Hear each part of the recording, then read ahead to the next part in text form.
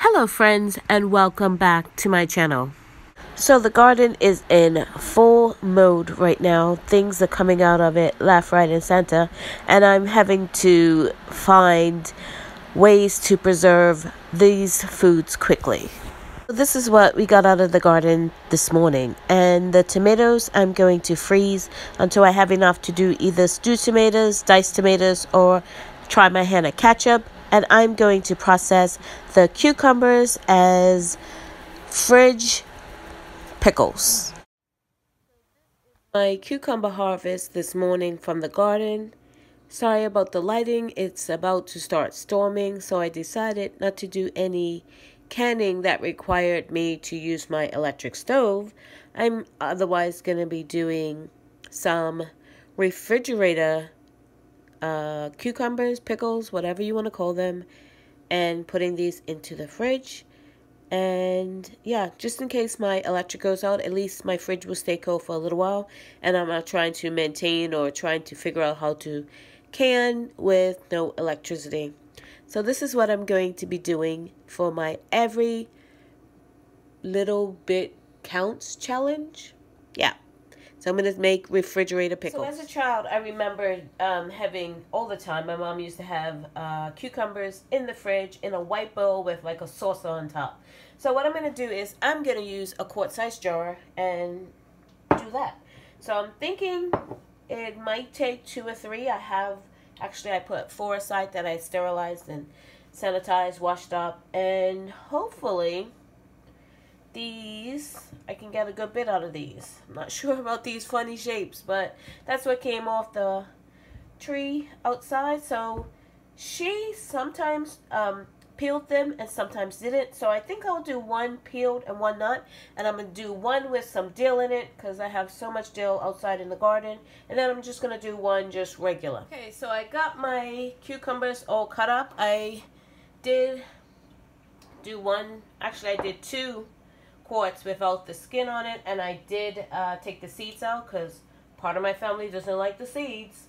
And I did one just the regular, cut it with the skin on and the seeds. And I do have a couple of pints of this brine that I did for the relish in my last video, or the video before that when I did the sweet relish. So I'm going to use that in at least 1 or 2 of these. I'm going to make one with dill, and then I'm going to make one regular that my mom used to make. Basically, it's just vinegar and salt.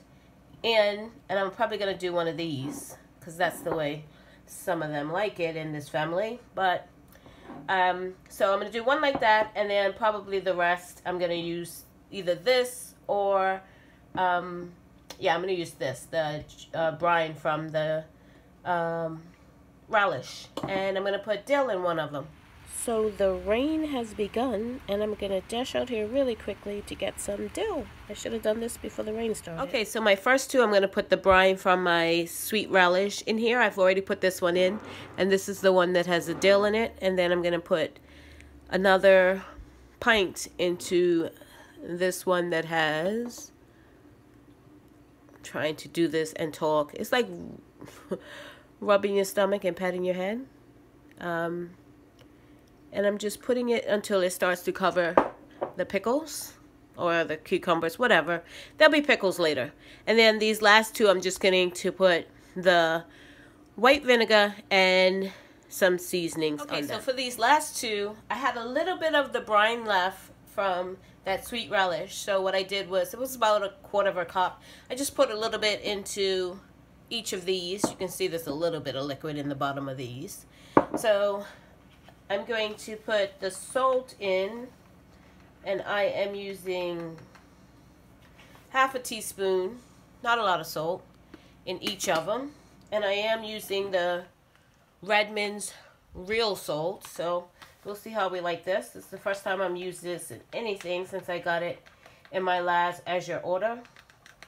So I'm doing 1/2 teaspoon in each because it does have some salt from the brine. And then I'm just going to fill it the rest of the way with just some white distilled vinegar, if you can see that. Just white distilled vinegar. The camera angle is kind of crazy today. But isn't that always the case with me? So, yeah, I gotta go and get some more white vinegar. This is why you should have, and I'm not gonna fill it all the way to the top because that salt is gonna bring out some of the water out of the pickles, cucumbers, and then I'll show you what it looks like when I get it all filled. This is what the finished refrigerator or fridge pickles or cucumbers look like. I have, in this one is just salt and vinegar. This one I have, again, just the salt and vinegar and a little bit of that brine that was left over from my sweet relish, not much. And this one I have the brine from the sweet relish. And these are cut up, skinned, cut up, and the seeds we're taking out. And then this one is my sweet relish with the seeds in and the skins off. Usually I do my brine and I will add some of this for my fridge pickles or cucumbers, whatever you want to call them.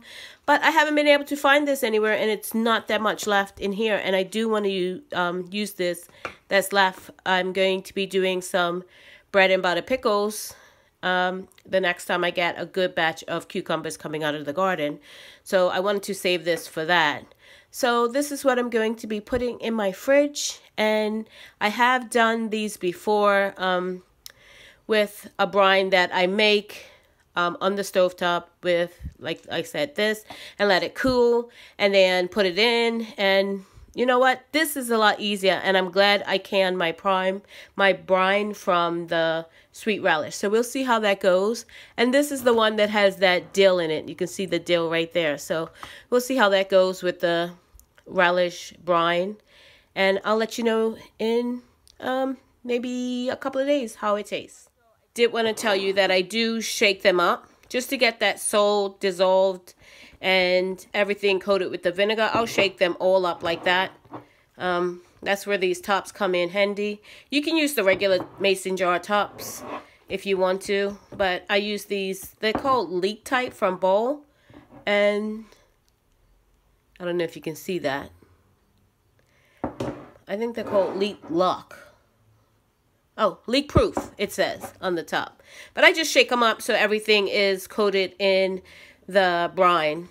And then I'll put them in the fridge. And literally, they will last a long time in the fridge. I have used these all through the winter out of my fridge. Yes, I have. So 6-8 months in the fridge, they will keep. I've used them. We're still alive, so they will definitely keep in your fridge for a long time. So I did taste test them, and I do prefer the one with the sweet relish brine on it, and they are both delicious. Thank you so much for watching. If you haven't subscribed, please subscribe and hit that notification bell to be notified when I upload videos. Thank you very much and have a great day.